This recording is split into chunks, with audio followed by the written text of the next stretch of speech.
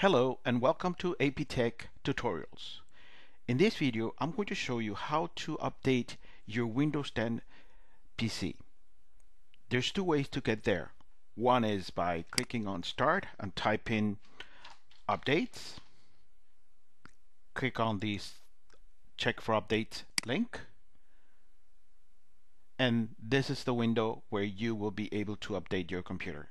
The other way to do it, which I personally prefer, I click on this notification icon, selects all settings, and it'll select update and security, and it will bring you to this windows. There's two ways to do it. You can either check for update here by clicking on this link, wait a few minutes, and it will tell you whether your computer is up to date or not.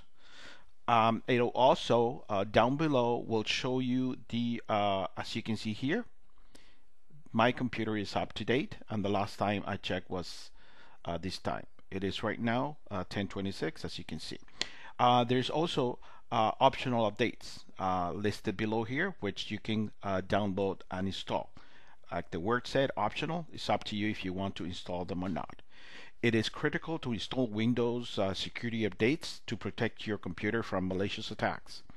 In the long run, it is also important to install software updates, not only to access a new feature, but also to be on the safe side in terms of security loopholes being discovered in outdated programs. I hope that you liked this video, and if you did, just click on the like button and subscribe to my channel. Thank you, and have yourself a great day.